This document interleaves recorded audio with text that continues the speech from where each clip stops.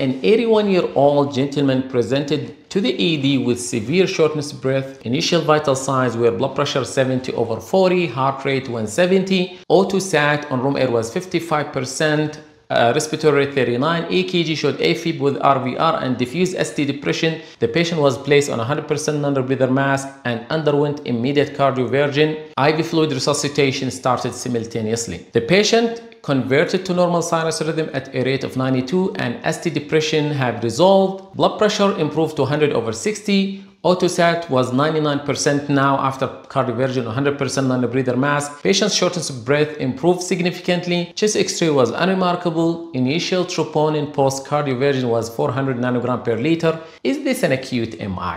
Again, the patient has AFib with RVR and hemodynamic instability. Immediate synchronized cardioversion is the best next step. Now, post-cardioversion EKG showed no ischemic changes and the initial elevated troponin level was possibly due to a combination of demand ischemia from the tachycardia and hypotension and the cardioversion procedure itself. The ED physician was still concerned because he believed the elevated troponin levels were higher than typically expected for demand ischemia and post-cardioversion. The patient was initially admitted to the ICU, given a full dose of aspirin and started on a heparin drip, which he needed anyway as he underwent cardioversion from AFib rhythm. Serial troponins levels were 500 and then dropped to 420 nanogram per liter.